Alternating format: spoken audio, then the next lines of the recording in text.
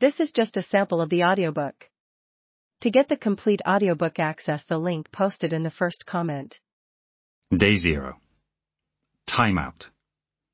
Glasgow, Scotland, almost a decade later. I've got to go. From my bed, I sit upright so forcefully that the duvet lifts and crumples at my feet. I've got to do this. Now. I'm not talking to anyone but myself here. In fact, I'm alone at home. I've only been back for a few days. After months away due to a bunch of filming commitments, as well as promotional work and business projects, I should be content with just lying still.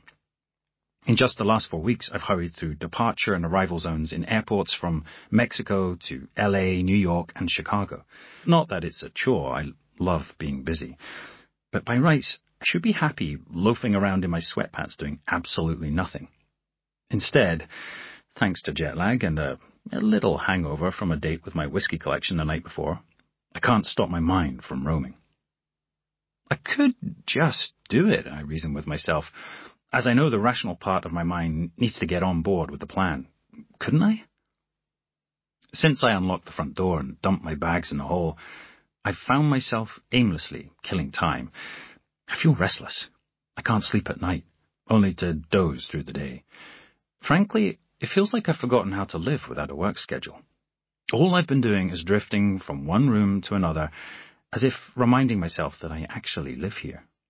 Mealtimes have merged into snacking sessions. I've experimented with porridge toppings, though nothing beats frozen blueberries, peanut butter, and a pinch of cinnamon, and dared the salt and pepper pots to judge me for enjoying eggs with ketchup and hot sauce. A wee trip to the gym towards tea time has been my sole reason for getting dressed, albeit in a random collection of clothing. Spring meets autumn-winter collection, circa 2009. After that, I tune into reruns of Back to the Future and low-budget police chase documentaries. What should be quality downtime just feels like one dull blur. The new coffee machine I've struggled to learn how to use finishes dispensing some spectacular atomic black liquid into my favourite porcelain mug. 2 cups are enough to get me out of bed. 3 would be ideal. I'm annoyed at myself because I've been looking forward to this break immensely. I considered myself fortunate in that I was in an industry that had found a way to function through yet another pandemic year. The whole world had been affected, and we were no different. Shooting films and television had become potentially limiting in lots of ways, but I was so grateful to be in one of a few sectors able to continue. Now I had a break, and yet I find myself struggling to rest for more than a day. I'm not hyperactive, I crave downtime, but I feel guilty if I'm not grafting and pushing myself in some capacity. During this last year, we finally managed to shoot Season 6 of Outlander.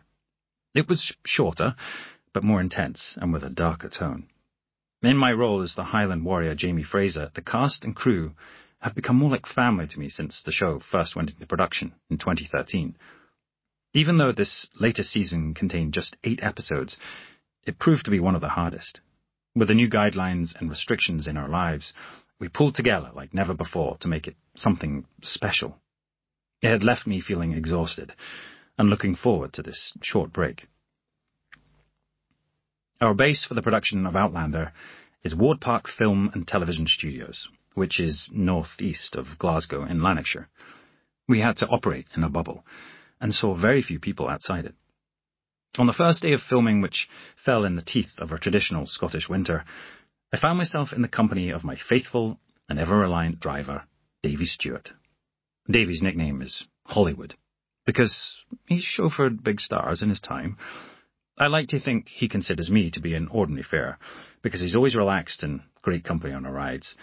We share a passion for bad techno music, and Friday night in the car home can be pretty wild. Despite my fluid approach to call times, I can guarantee that he'll always get me there on schedule.